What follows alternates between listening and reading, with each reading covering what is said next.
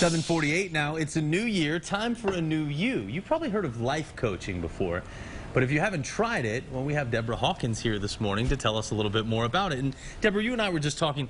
I'm sort of have always been a fan of seeking mental health when you need it. I think your brain is just like a part of your body. If you need help and you're going through a time in your life where you maybe need to get out of being sick, then it's seeing someone to help you through that is an important part of life. And I know that this is not therapy, but tell me about the differences between life coaching and therapy and how it can help people who want to improve. Well, Evan, I'm glad you brought that up because, you know, if you're sick, you go to the doctor. You know, if you break your arm, you know, you go get it fixed. And we don't always think that we need that kind of support, that mental support, but we really do. The difference between life coaching and therapy, and I'm a fan of therapy, I've done time in therapy. Therapy is more about working in the past and with your emotions.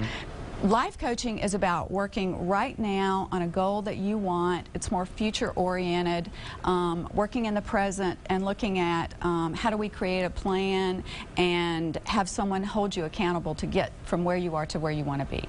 And really, so in that way, you're kind of helping people sculpt what they want their lives to look like, whether that be career-wise or relationships? Many people come to me and they're not even sure what they want. So we do a lot of excavation and internal looking at, you know, what would really make you happy. A lot of people don't even spend time, you know, we're so busy thinking about what do I want next. And it's kind of a proactive work rather than therapy. And you obviously have some tips for people who have made resolutions or they just want this year to be a great year for them? Absolutely. Tip one, and I usually start this with all my clients, and you do not need a life coach to do this, is really begin to pay attention to your thoughts.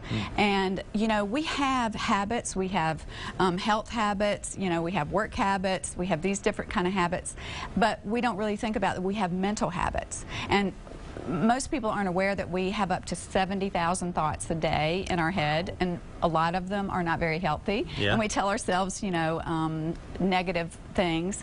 And so the idea is to become aware. So what I would tell people to do is start paying attention to what you're saying to yourself and start writing it down. And once you look at, you know, what you've written down by 3 o'clock, you'll realize if I was saying that to my friend, I wouldn't have a friend anymore.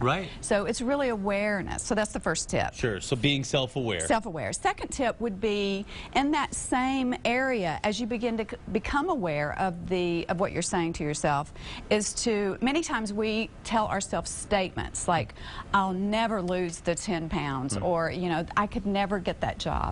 And so what I encourage people to do is to begin to ask questions. So take the statement and instead of saying, and this is something you can write down as well, instead of saying, you know, I'll never lose the 10 pounds, begin to ask, what could I do? What's the small step I could do today to get to my goal? You know, could I walk at lunch? You know, could I stop the dessert? You know?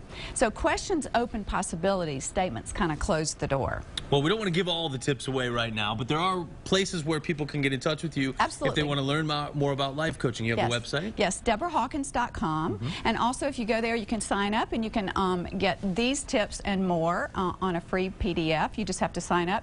And also, I'm doing a free teleclass, intro teleclass this week, and you can sign up for that as well to talk more about life coaching and how I can support you in the coming year. Okay, perfect. Deborah, thank you so much for coming in. Thank you. We really appreciate it. We'll be right back. Stay with us.